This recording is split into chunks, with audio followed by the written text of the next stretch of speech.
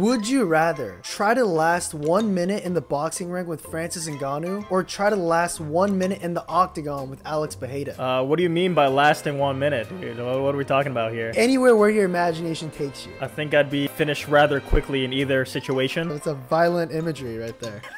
I think Francis would probably hurt a little more. Well, are we still talking about fighting here? Yeah, I'm talking about fighting. What are you talking about, man? I think Francis would definitely hurt a little more, so I think I'd have to go with Alex Pereira. Would you rather rock a Dagestani beard or Sean O'Malley's hair for the rest of your life? Sean O'Malley pulls, bro, but then again, he's a millionaire and he's a UFC champion. I feel like a Dagestani beard would probably fit my face a little better. I can see you with that. Yeah? No shave November, dude.